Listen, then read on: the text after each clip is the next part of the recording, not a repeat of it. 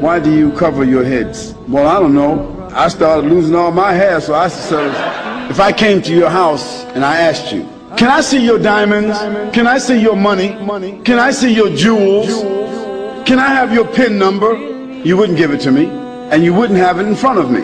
Well, our women, our wives and our mothers and our daughters, they're worth more to us, they're more precious to us than our diamonds, our gold, and our PIN number. There is no one on this earth more beautiful than a Muslim woman. There's no one who comes close to that, who is a servant of Allah, who dresses to please Allah. This woman, when she look in the mirror, she makes sure she's dressed appropriately. Make sure that Allah is pleased with her. Make sure she's covered. So when she go out in the street, that she covered to please Allah subhanahu wa ta'ala. If she does that, she's beautiful. The more you grow, the more you study, the more iman you have, the more you become disattracted to some of the things of the dunya. You don't like what you used to do.